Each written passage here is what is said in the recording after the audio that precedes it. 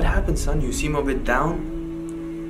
I've been praying and making so much dua to get this job since a very long time, but my duas just don't seem to get answered. Let me tell you a story, son. Once upon a time, there was a boy who liked a girl and he wanted to marry her, but he thought the both parents wouldn't agree to this because they're both from different countries. So he would wake up late at night, pray tahajjud, and then make dua about it. And then did they get married? Of course, because that boy was me and I wanted to marry your mother. Subhanallah. Imam al-Shafi'i rahimahullah has said, the dua made in tahajjud is like an arrow which does not miss its target. Oh, I should pray tahajjud and make dua.